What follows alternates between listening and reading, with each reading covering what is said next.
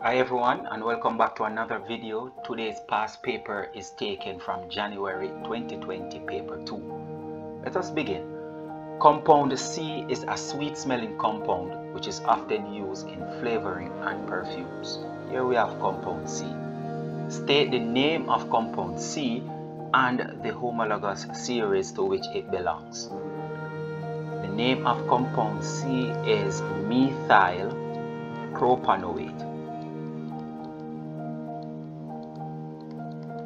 And the homologous series that it belongs to is the esters.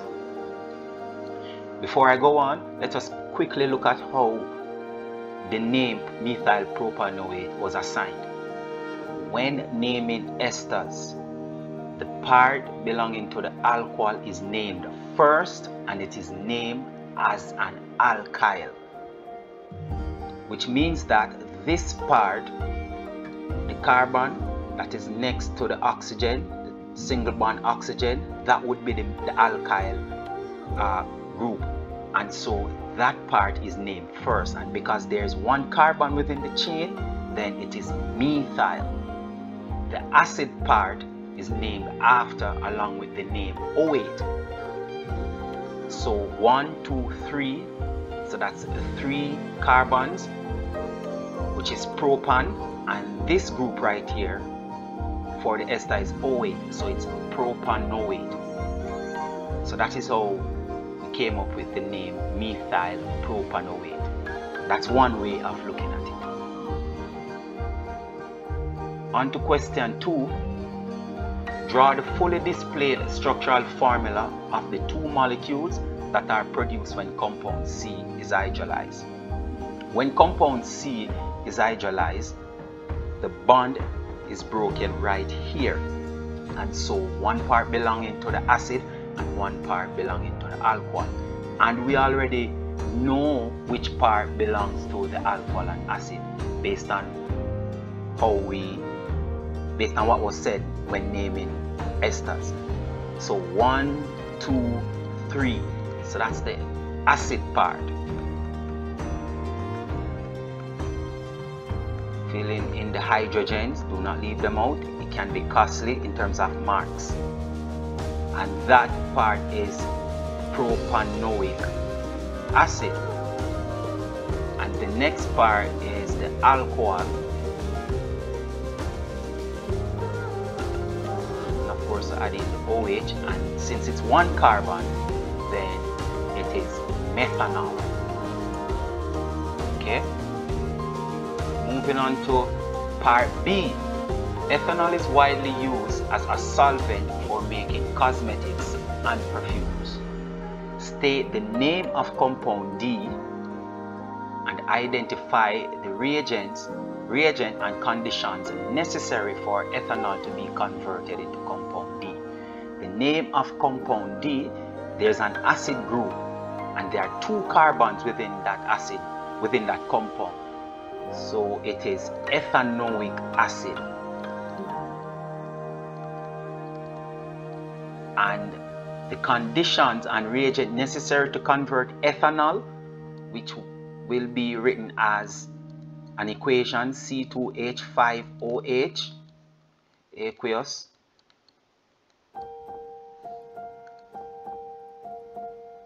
to produce ethanoic acid, which is CH3COOH. So that's how you write the formula, the CH3, then the COOH, and the C2H5, then the OH. Okay, to take ethanol to ethanoic acid requires an oxidizing agent, and one way you can write oxidizing agent is 2 square bracket with an O in the middle, and underneath it you can specifically write the oxidizing agent, which in this case it is potassium dichromate, Cr2O7 aqueous. This right here is what we call the breathalyzer test. That is what police officers use to determine if someone is drinking or over drinking while driving and so forth. When potassium dichromate oxidizes ethanol, there is a color change from green orange to green. Orange to green. So that's the color changes observed when potassium dichromate oxidizes ethanol. So we can look for that to know that acetic acid, vinegar, or ethanoic acid is produced. Acetic acid or vinegar is the colloquial name, or it's the alias for ethanoic acid. So the conditions are oxidizing agent using potassium dichromate, and some amount of heat may be used. Not a lot, but some amount may be used. Part 2. Explain how ethanol can be made from the fermentation of sugar. Include the chemical equation for the overall fermentation. So I'll do this in steps. So step 1, add the yeast. So we're going to add the yeast to the sugary solution. Add the yeast to sugary solution or glucose solution.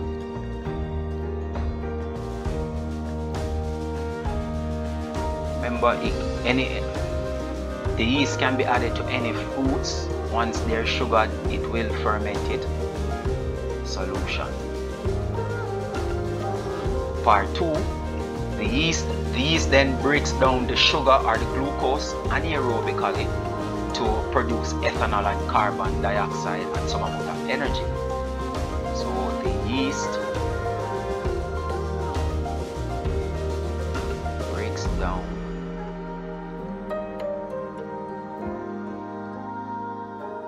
the glucose anaerobically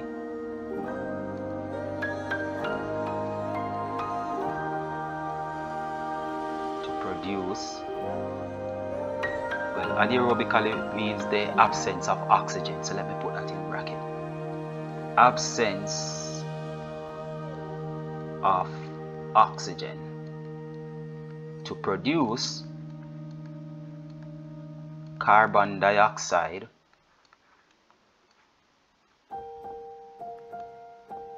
ethanol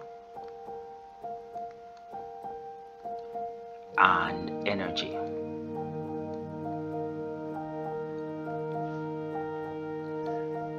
The next part, which is very important, the carbon dioxide is bubbled off into the air,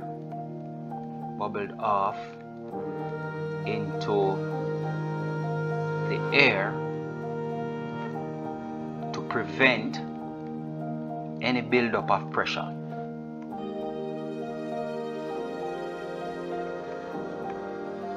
If that doesn't happen, the system will explode due to the increase in pressure. So that is very important for the carbon dioxide gas to bubble off into the air. The next part, after the ethanol concentration reaches a certain percent, it starts to destroy the yeast. So after the ethanol concentration, write that as CXC, abbreviation for concentration, reaches a certain level,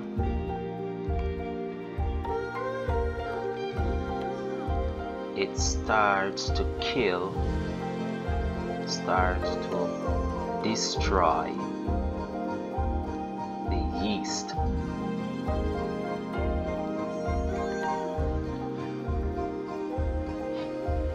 The next part, the ethanol is collected by fractional distillation. Ethanol is collected by fractional distillation.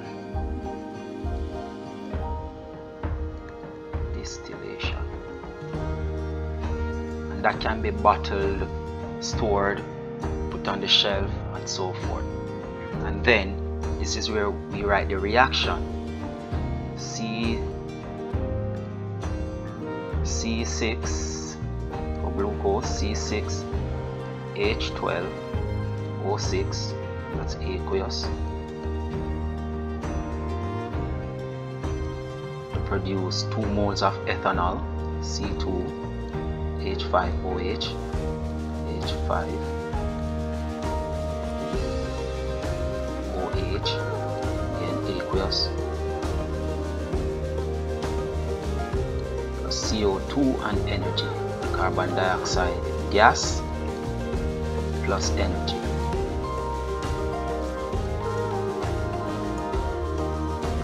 Here you can put the yeast above it and anaerobically underneath it to indicate the condition that it took place.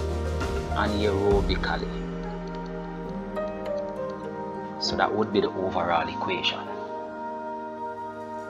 Alright? And on to the last part of this section, this question. State one other use of ethanol. Apart from consumption or drinking, ethanol is used as a fuel. Ethanol can also be used as disinfectant.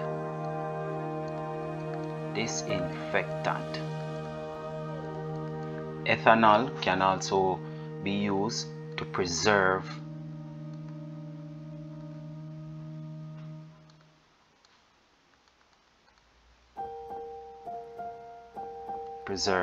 body tissues. Okay, so we have come to the end of this video. Thank you for tuning in. Remember to like, share and subscribe. Keep going, happy studying, and see you soon.